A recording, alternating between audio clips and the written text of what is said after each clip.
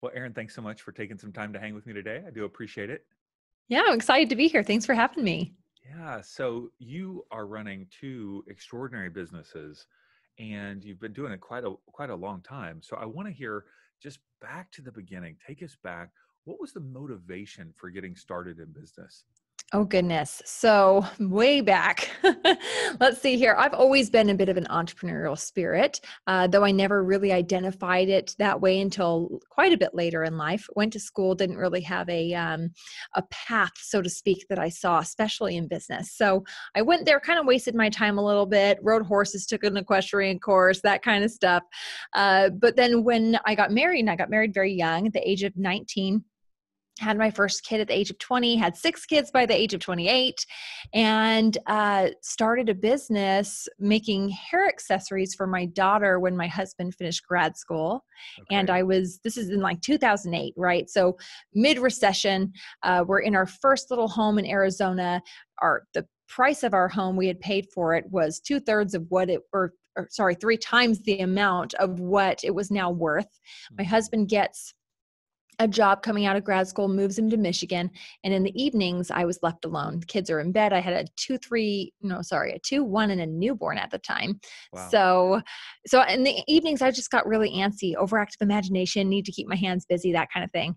And started making these little hair flower accessories. And quickly, I mean, I don't tend to do anything small. And so I quickly turned it into a business. Within 5 days, I had a website up, baileysblossoms.com, threw some things up on Etsy, and it was just a great opportunity and experience to grow into something different and keep me occupied at the time. Wow. So, So you started out with a website, and obviously the name mhm. Bailey's Blossoms, I assume, is the flowers in the hair. That was where Well, the name came from. that's what it was at the time. So it was Bailey based off of my first daughter. It Hmm. was Bailey, and then Blossoms based off of these hair flowers. And but ultimately, I'm making all these things. I'm literally going to Hobby Lobby, purchasing flower heads to come home, rip them apart, and glue them back together again and adhere them to clips. So that's really what I was doing, burning the tar out of my fingers and then selling them for like $3 to $5. And I'm thinking, how many of these am I going to have to make in order for it to be worth my time? Yeah. And so I'm a math and a spreadsheet girl. And I was also running a preschool out of our garage at the time, because that's what put my husband through school in the first place. And I Wow. needed to try to sell our home in the middle of the recession, try to finish up the school year before joining him in Michigan. So we were there for about 6 months on our own. And so now I'm doing the math, and I'm thinking, man, I make better money teaching preschool than I do making these stupid things. And PS, it hurts. Like, I've got the burns to prove it. So I started thinking, what can I do to increase the average order value, my dollar per hour proposition? Of course, I didn't have those fancy terms at the time, but I knew that I needed to make more money per hour. Sure, sure. And so I thought, what else can I do to complement these to make people purchase more, so that maybe they're spending $30 with me instead of 10? And I don't sew. I have no fashion background, nothing like that at all. And so I started doing DIY tutus, no sew tutus. And I would just tie these things in knots. And I just made these really, I have a very clear vision of what I want to create, even though I may not always possess all the skills. So I'm Okay. YouTubing it up and Googling it Sure, up sure. and right and figuring it out, and launched these tutus. Well, people loved them. I marketed them as like first birthday sets and everything else. And it was a huge hit on Etsy. But after a while, I realized I'm making all of these people very happy, but they can never come back because their child celebrated their first birthday. They're not going to have Right. another one unless they have Right. another kid. I'm never seeing anybody again. Right. So that's when another little aha moment went off. And I thought, okay, well, how do I get them to come back? All these people who already trust my quality, who already have put out these great reviews. And when somebody came to me and said, hey, my daughter's going to have an Alice in Wonderland themed birthday, can you Oh, create an Alice in Wonderland themed tutu? And I thought, oh, that's genius. And so then I prepped for Halloween, and I thought, oh, let's turn them into witches and ghosts and pirates. And I mean, you name it, I could create a tutu costume for it. So I just yeah. gathered up all the accessories and made it adorable and rocked the heck out of Halloween. I mean, just killed it. And I'm looking now and I'm thinking, fast forward, now we're moving to Michigan. I shut down my preschool. I'm just doing Bailey's Blossoms predominantly on Etsy. We have our fourth child. Her name's Peyton. I mean, all of these things are happening. And I just remember thinking, okay, September, October, August even are all killer months, but then it's the dry spell in comparison the rest of the year. How do I get Halloween all year round? Yeah, So yeah. I'm constantly like, how do I do this? How do I do this? So anyways, the second Halloween that comes up, it completely flattened me out. I did not manage my time or balance anything well at all. Completely buried me. My house fell apart. I fell apart. I My see you're husband, doing all this at night once the oh, kids go to bed or something. at night, nap time, early in the mornings, anytime I can squeeze it in. I mean, truly, if you were to ask my neighbors at the time, they would tell you they would see me every day the sun was shining. I'd be sitting on on a blanket on the driveway while all of my kids are riding bikes in a circle around the cul-de-sac, and I'm making tutus every Wow. day, every day. So my husband gets this job offer to take us to Sao Paulo, Brazil. And he calls me and he goes, honey, I'm so sorry. You won't be able to work. Our spouses don't get work visas. I think you're going to have to shut it down. And I'm like, hallelujah. I will do that. Yeah. And I did. And he's like, okay. And I said, I need a break. I need to breathe. This is fantastic, but I need to step back and consider if this is what I really want. Yeah. And Now, so, let me ask you this, 'cause yeah. it sounds like your husband's a bit successful in whatever he's Yes. doing. Mm-hmm. And so it sounds like you don't have to do these things in order No. to make the extra money. Correct. I mean, in the beginning we did because my husband, we were in over $100,000 of debt in 1 year Yeah. based off of his schooling. It took a couple of years. I mean, he got a job with Mercedes-Benz Financial Services. He progressed very quickly in the company and it was a wonderful opportunity. And really for me, I always just needed something to fill me. Business has always been a part of who I was. Creating things, creation has always been a part of who I am, whether that's creation in motherhood with my kids or creation in business and just finding opportunities to solve problems. I love it. Yeah. Okay. So you're headed to Brazil now. Yes. So I shut it down. I tell everybody on social media. We had about 25,000 followers on Facebook at the time. And this was in 2011. And I just said, hey guys, thank you so much for your support. Bailey's Blossoms is going to go on a break for the next 2 to 3 years. We're going to be abroad, but don't worry. When we come back, it's going to be bigger and better than ever before. And of course, I'm thinking, I have no idea what it's going to look like when we come back, but I knew I had a couple years to figure it out. So I was very excited to turn the page and just take a breather for a bit. We go to Brazil, we tackle that. I'm rubbing shoulders with some phenomenal entrepreneurs and just had 2 years to dream, just a dream. And so my husband, we moved back when it's time after 2 years is up, we moved now to Texas. So Michigan, Brazil, Texas. And when we come to Texas and I said, we had gotten out of debt while we were in Brazil. We were very frugal in the way that we saved our money and allocated those funds. And then we were able to save up so we could purchase a home again. And this was our second home in Texas and our second opportunity to purchase a home. Our first one, obviously, in 2008 didn't go over so very well. So we were very excited to have that again. And I said, okay, we put our down payment on this home. We had this little nest egg left over of $35,000. And I said, I want to launch Bailey's Blossoms again. And he said, okay, well, how much is it going to take? And I said, all of it. And he said, you're kidding. And I'm like, no, I'm really serious. Like, I really think that this is going to be great. And he said, but what about balance? What about what happened last time? I said, here's the thing.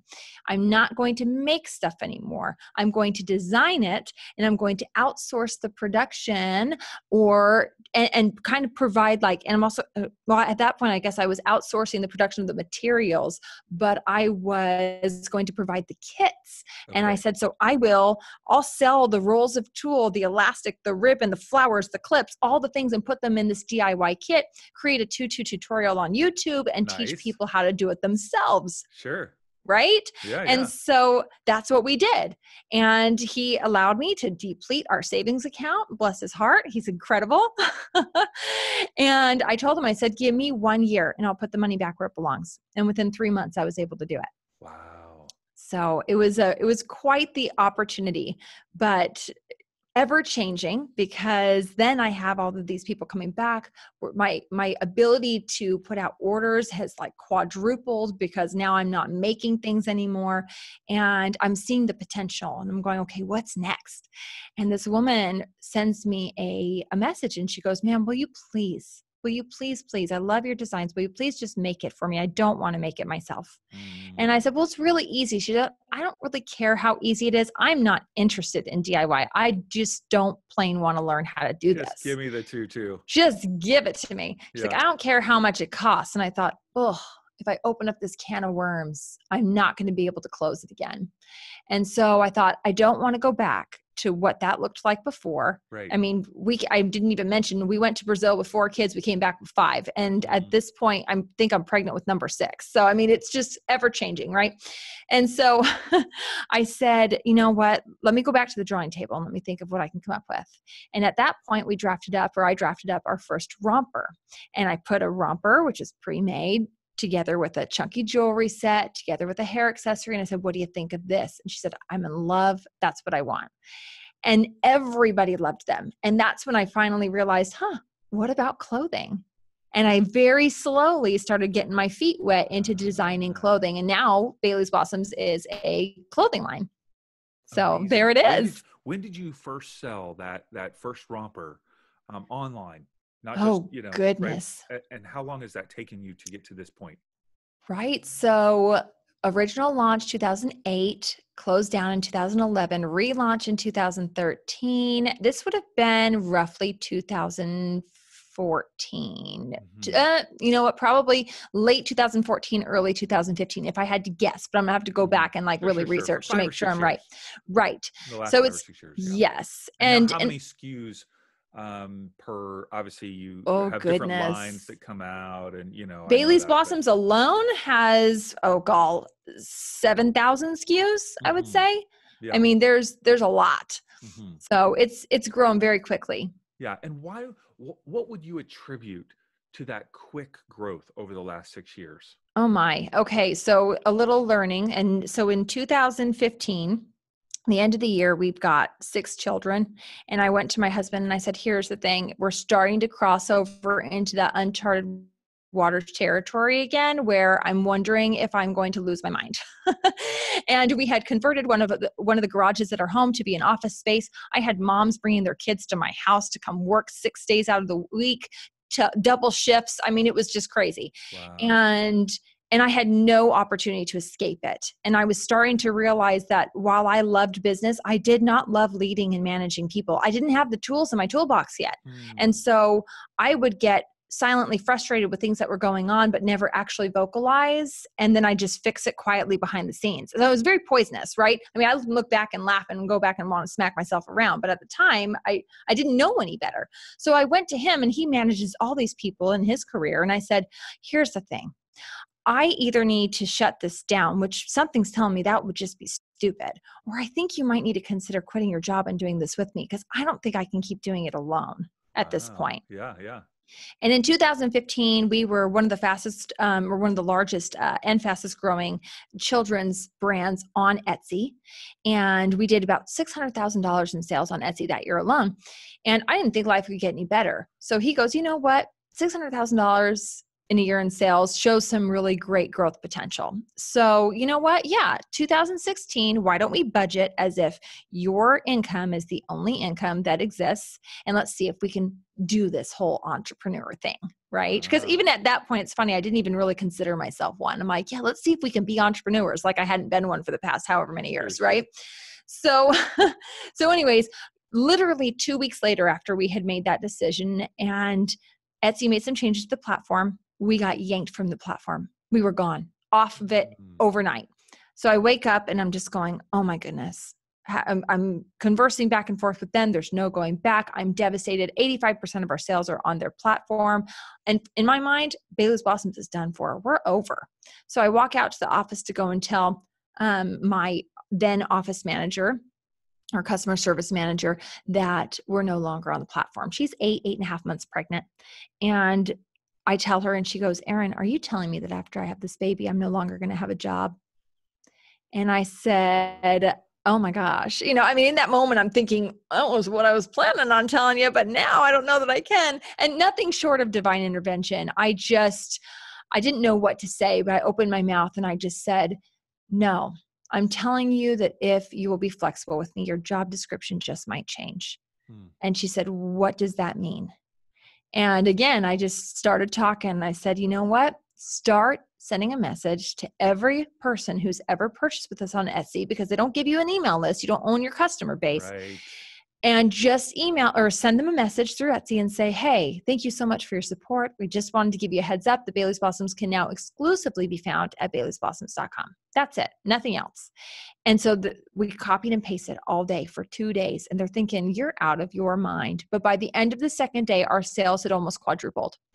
And I'm going, why? What happened? Is this just last touch? I mean, what is this? And so I started digging in. I go to social media, see that we have an influx of people tagging us in photos. And I'm clicking on their profiles and I'm digging into who they are. And I'm thinking, this is really cool, but what the heck? And I start realizing these same people who are now tagging us have always had their kids wearing our things, but previous to that change had been tagging Etsy instead of Bailey's Blossoms. Suddenly we had claimed our brand name. And in doing that, then I became unapologetic about it. I changed our polymags. I changed our mailers. Hang tags, you name it. We put our brand on everything, and it just took off. And we grew 233% that year. Wow. Yeah. Amazing. Amazing. Is your husband work with you full time, or does he He still have sure his own? does. He does. He made the Yeah. transition. And what role does he play in the business? He's a CFO. Okay. Yeah. Okay. Very He does all the fascinating. fun stuff like taxes and Yeah. Sounds just wonderful. HR. Yeah. Oh yeah. He loves Jeez. it. Aye, aye, aye. So in the midst of all of this, I mean, man, so many learnings. How did you figure out how to have, you know, mother 6 kids and also create this business? I mean, that just seems overwhelming, Right. in the process. Did you have outside help and support? Do they go into school? Do they have nannies? Do you Well, have, now, yeah. so ironically, in the beginning of our marriage, I was a nanny for multiple families. And so I always knew, because I had that opportunity to be that I knew for me, that wasn't going to be the answer. I wanted to be with my kids. And so I created something, and I always had created things to where I could work with my kids in tandem or with my kids in tow. Mm-hmm. That got drastically complicated the bigger we got, as we moved out of the garage and into a 6,000 square foot warehouse. And then from our 6,000 square foot warehouse now into a 25,000 square foot space. I mean, it's constantly gotten more complex, Mm-hmm. but I've always been able to work around their schedules. I've always had the flexibility to be able to make that in each instance of our life work. Mm-hmm. I'm not going to say I haven't completely fallen apart multiple times and cried and wondered, what in the world were you thinking doing this? Mm-hmm. But then I have to look back and I have to say, okay, how many days do I think this was stupid, Erin, versus how many days do I think, thank you, Lord, for this opportunity, and for the fact that not only do I get to be home with my kids, but my husband gets to be home. Mm-hmm. And we've got 4 boys. They need their father's influence in their life. Mm-hmm. And so I just see blessings. Even through the hardship, I just see blessings. We've been really blessed to be surrounded by great people, but it has been a journey of me giving myself grace and understanding what balance actually is and what it's not. Mm-hmm. So I think one of the biggest misconceptions that I had, especially in the very beginning, was that balance meant if you're going to work 5 hours, Erin, then you also need to spend 5 hours with your kids. Well, I realized very quickly that that's not balance, because I could be with my kids for 5 hours, distracted on my phone, answering emails or texting people or doing whatever, scrolling on Facebook, and feel like I've accomplished nothing of value with them. Versus when I'm working, if I can focus solely on work and I can get in it deep and then get out of it. And then when I'm with my kids, if I can be fully present with my kids and then fully present with my religious obligations and fully present with my spouse, that's when I feel balanced. It's the ability to be present, to turn everything else off. And even if it's only for 20 minutes, my kids will value that 20 minutes of uninterrupted present time more than they would if I spent all day with them completely distracted. Yeah. I've heard you kind of refer to faith at some point along the way in our conversation a couple of times. How does that either help you, motivate you, integrate into what you're doing with business and family? Like, how does that play out for you? Oh, it's everything for me. I am a very religious person, and for me, it keeps me grounded in knowing what I'm really trying to accomplish. I know that no matter what accolades and things that I can achieve or possess in this life is not going to merit me anything once this life is over. It's not going to matter. And so one of my favorite quotes is, no success in life can compensate for failure in the home. Hmm. And I love that. It keeps me grounded and realizing, why am I doing this? I'm doing this because I want to teach my kids that they can dream big. Hmm. I'm doing this because I want to teach my kids what hard work looks like. I'm doing this because I want to teach them the value of an education and what that does to eliminate poverty. And then when they're blessed with financial means, I want to do this because I want to teach them what their responsibility is to pour into the world when they receive those blessings. Mm-hmm. So Very for powerful. me, it's just looking at all of those pieces, all those pieces to the puzzle, and determine what impact can I make, what influence can I have, and what changes can I instill on the world. Mm-hmm. Amazing. Um, some of this, it's just these questions are out of curiosity, just so you know. Yeah. I noticed that a lot of the style that you present in both Bailey's Blossoms and Peyton Bre is pretty conservative in terms of the Mm-hmm. actual, not only the patterns, but the meaning the design of the whether it's the Yes. flowers or something of that nature, as well as the cut. And so I'm wondering how much of your customer base is Mormon versus, XYZ. And I doubt when you're taking the order, you're not having, "Are you Mormon?" button clicked in. Obviously, that's not the case. That's a But you know what funny I mean? question. Yeah, Like, no, I'm it's I'm true. just curious how much of that is catering to that clientele and Yeah. not only helping that clientele, but also helping your business. Absolutely. So Peyton Bre definitely has the more conservative, the currently more conservative Style, persona. vibe. Sure. Hmm. Yes, and that was based off of my personal, just, I'm watching my girls growing up and I'm going, stop, Oh no, I know. Yeah. and I'm going, that looks really cute on you. Too cute, Yeah. actually. I How mean, I've got a short can those shorts woo. get? Yeah. I'm like, why are you 14? And why do you not look 14? So yeah. So I mean, for me, there's a lot of things at play as far as, overprotective mom. But we've also had customers who've grown out of Bailey's, which was less so, because I'm like, I can, half naked babies are perfect, right? Half naked tweens. Yeah, yeah, yeah, yeah. So, but I've also had a lot of people that have grown through Bailey's and into Peyton's going, wait a second, we want some of the same stuff. Why so conservative over here? So we've actually been kind Ah, of called out a little bit, and I'm going, okay.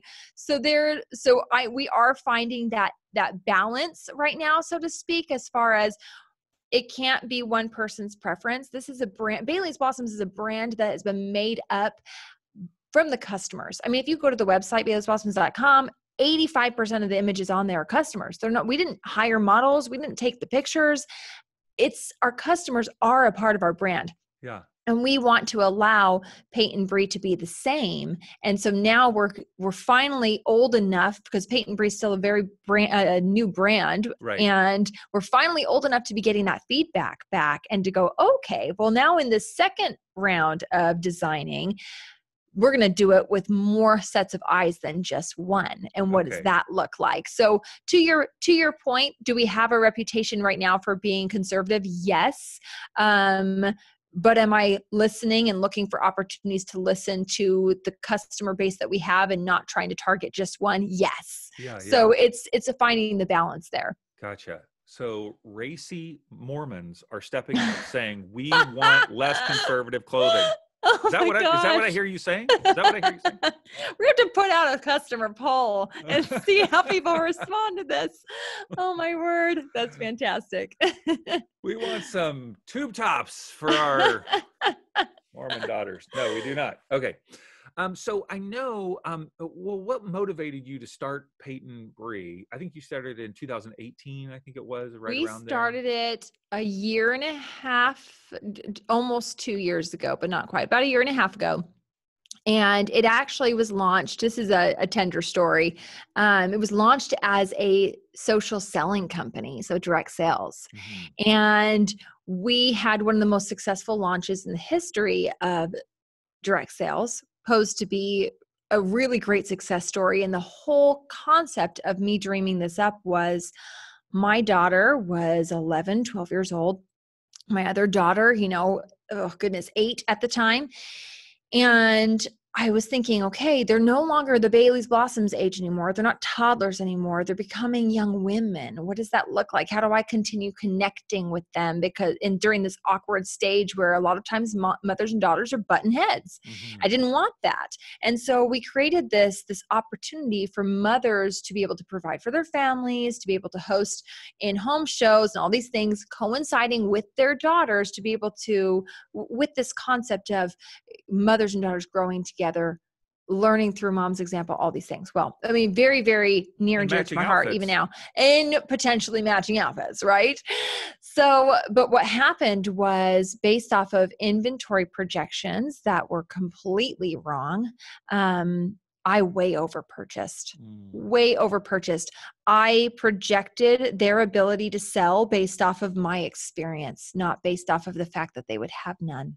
Mm-hmm. And so what happened was every time that we purchased or we hit the minimum order quantity for a new design, those that we had that were selling the product could only had the ability or the purchasing power to purchase 11% of it. So every time we launched a new design, break even point didn't cap until 50%. I lost $2 million in 6 months. It was catastrophic. Are you still selling those designs? Like, are you you still have that in the warehouse? Some of them, but I'm like, we're going to celebrate so big. I mean, here's the killer thing. After we siphoned as much as we could and we realized, put together some projections and saw what it would look like if we allowed it to continue on, we realized we were going to bury ourselves. And so I made the very, very hard announcement, went on a live, sobbed my eyes out and just said, hey guys, here's what happened. We are going to change the business model to what I know best, which is traditional retail wholesale model. You can still sell the product as a wholesaler, but we're going to sell the product too. We have to be able to get rid of the rest of this inventory or we will not last. And then within 8 months of making that change, in 8 months, we were able to cross over into the 7-figure sales mark. So, and it saved us. So now, yes, we have 2, you can call them multi-million-dollar brands, whatever. But the nice thing is I was able to prove what we did that worked for Bailey's over on Peyton, so that then I could take it to struggling brands, which is now what I also do is executive coaching and training on social media and e-commerce, and show them, hey, you may be struggling. So were we. Here's what we did. Here's the solution. Here's this plan in action. Let's create this out and fix this together.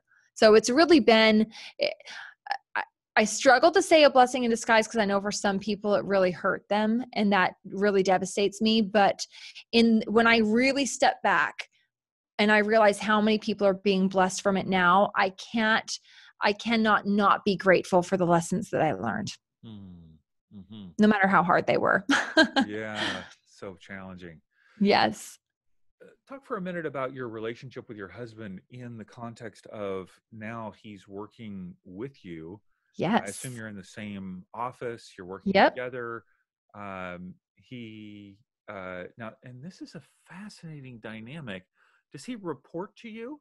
That's a great question. We get it a lot. So on paper, if you were to look at the hierarchical structure of how businesses work, You could say that. Ultimately, if someone's got to pull a trump card and make a decision, and we're not in agreement, if it falls under my jurisdiction of overall company vision, where we're headed, design, social media, all of those things, then ultimately, if I have to play a veto card, I don't play it in a dirty way. We're going to talk it through until he's like, I don't really understand this, but I trust you, go for it. On the flip side, if he's going taxes, this, HR, that, structural foundation, blah, blah, blah, and I don't agree, ultimately, he's going to talk my ear off until I say, I don't really understand this, but I trust you, so okay. Sure, So sure. we're definitely a side-by-side partnership regardless of our titles. But we do have an interesting dynamic because we are so completely different. When we built this office that we're in now, we actually built a very large office for us to share. And in it, we put, a couch in the corner with the television for the kids if they were, and some toys and stuff so that they could come and hang out with us if we ever needed to bring them after school hours, that kind of thing.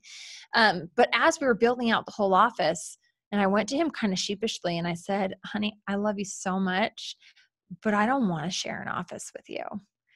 And he was so sad. And he's like, seriously, you don't? Why? And I said, well, because, and at home we shared an office. I said, consider what it feels like. I said, when you're doing taxes, and I said, I'm both creative and analytical. So, but I cannot do both at the same time. It's one or the other. If you're doing taxes and I'm in my creative zone and I'm, working on a podcast, or I'm writing a book, or I'm designing clothing, or whatever it is I'm happening to do, and you turn around and you say, hey, such and such ATS code, blah, blah, blah. And I'm like, what? I'm sorry, what? And he'd have to ask me like 5 or 6 times. And it would be this hard shift over. And I finally said, holy smokes, we are sabotaging one another's time because we're taking so much advantage of the fact that we're conveniently right there. And I did it to him too. Mm-hmm. Anybody else, if they needed to talk about taxes or HR or design or whatever it happened to be, would book an appointment. You'd block out some time on your calendar to sit down for 30 minutes or an hour, but we weren't doing that to each other. We were constantly interrupting one another. Not to be mean, but just because it was convenient. Sure. Yeah. So I just said, I would love to have my own space. And I think that you deserve your own space. And so that's what we ended up doing. And it's the greatest thing ever. So I can yell to him on the other side of the wall. He can still hear me. That's great. But it works well for us. We just had to figure out what are those healthy parameters to keep us in love with one another. Yeah, of course. And when you go home, how much of that conversation does, it take home as well? Or it's so natural to bring it all home. Yeah. And we've noticed, and there've been multiple times, it's not a flawless execution. You're constantly learning from your mistakes and trying to improve upon them. So, we love to be in the hot tub when the kids are sleeping, especially when it's cold outside, right? And I remember one time we were in the hot tub for like an hour and a half. And at the end of it, I was so stressed, and I thought, why am I so stressed? This is the most relaxing place in the world. And then I realized for the whole hour and a half, we were talking about work. And I said, this is not okay. Like, we need to put it away. How do we do that? So there are times where both of us have to call each other out and say, we need to put this away. And what does that look like? So it's just constantly being aware and having enough communication and enough trust to be able to say even the hard things, knowing that it's in one another's best interest. Mm-hmm. You have 2 girls. Yes.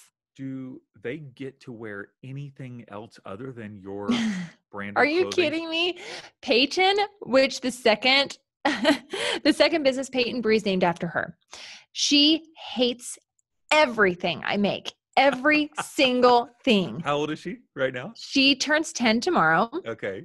She's a turd and I love her to death, but she is about as tomboyish can come. So we're even thinking, what does a little line of athleisure wear within Peyton Bre look like just to appease her? Because at one point I said, honey, we were doing an Inc. 5000 photo shoot. And I said, you can't not wear Peyton Bre for this. And she's like, ugh, it has flowers on it. And I said, here, have this one. It's solid green. I'm like, it's practically like your brothers could practically wear it. And she's like, there's a bow. I mean, she's so mad.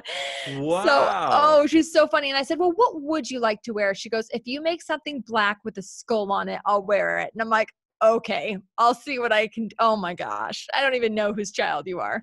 That is amazing. That is so funny. She's Wow. fun. She's so much fun. That's Yeah. great.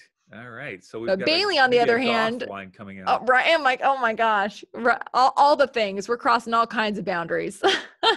Got the racy line. We've got the goth There you line. go. Oh my word. Wow. And so what about Bailey? Because she's older. Is that Oh correct? yeah. Yeah. Bailey's 14 and Mhm. she's into all the things. She loves to come and help me design. She loves to help pick apart the samples, and Very fun. yeah, she loves it. And how about the So, boys? How do they, how are they participating or not, or see this whole business? What are their yeah. thoughts on it? The nice thing about family-owned businesses is traditional laws as far as working don't apply. So we have our fulfillment center, which is attached to our office space. Hmm. And even yesterday, both of my sons and Peyton were both here helping to pull some orders and pack some orders. And so, I mean, we want them to learn work ethic. We want them to appreciate the team and the effort and understanding that the blessings that you see and that you get to Right. participate in do Right. not come by sitting idly by. And if Right. you want to participate in them, Yeah. then you need to work too. But we're not, I mean, my kids will make comments, oh, someday when I'm 16, I get X car. And I'm like, well, you better start saving your penny because mom and dad are not that cool. We're not Wow. giving you handouts. You're going Yeah. to work Yeah. for it. Yeah. So, yeah. So good. Okay. And you are hosting a podcast Hmm. called Conquering Chaos. Now, Yes. why did you choose that name? Oh, because of my life. I'm like 6 kids, 2 businesses. We're all kinds of chaos. And I say conquering almost in jest because it's a day to day. Sometimes conquering just means laughing. Sometimes conquering means the fact that my house didn't burn down today. I mean, it's a great sense of humor. It's the ability to roll with the punches and stand upright after you fall for the 1,000th time. Wow. All right. So people can check you out and your personal work at erinehooley.com, which is Yes. crazy. You obviously they can Google Erin Hooley, but there's what are the There's chances another of a Erin Hooley, prominent photographer? right? When What the I saw, heck? right, I'm like, don't go to erinhooley.com unless you want to see a photographer. I mean, she's cool too. I need to meet her someday. But I'm like, dang, I don't ever go by Erin E. Hooley, but now I have to. That is so funny. And Yeah, obviously we'll link to baileysblossoms.com and peytonbre.com. How often do people say Peyton Bre? all the time. All the Yeah. time. And Hmm. do you correct them or you just let it slide? Depends. I'm like, it depends on what context, right? But no, it's Peyton Bre. Her middle name is after one of my best girlfriends growing up. We went through a lot together, and her nickname was Bre. So Very cool. yeah. I know that you have something you want to give away today. It's the daily planner sheet and a time tracker. How Yes. has this been helpful for you, and how might it be Oh helpful for goodness. listeners? So going back to what we touched on earlier about your ability to be present in everything that you do, my idea of a successful day starts out with being incredibly intentional. Being able to get up, so to clear my head before all the chaos ensues, set my intention for the day, understand what I'm working towards, and then block it out and track it. Because Mhm. ultimately, you can have the best intentions in the world and then completely ignore them. And if you're not tracking it or holding yourself accountable to it, you think that you've only wasted a week of your life. But it may have been 6 weeks or 8 weeks or 8 months. And so for me, I like both of these printables help me to have a very clear visual to hold myself accountable to say, okay, how am I doing? Am I allocating my time in the way that feels good to me? Do I need to make any adjustments? What are they? So both of these printables have been very beneficial for me in making sure that I manage my time well. Good, good. Okay, the URL is a little long, so we're going to link to it in the show Yes. notes. You can swipe up on your phone now and click on that. It's a daily planner sheet and time tracker, or you can go to our website, insporising.com, and find it there as well. Oh my goodness, Erin, I am so just in love with what you're doing. And I just, Thank oh, you. great work. I mean, it is so you can look at it from the outside and go, well, look at her, ultra successful.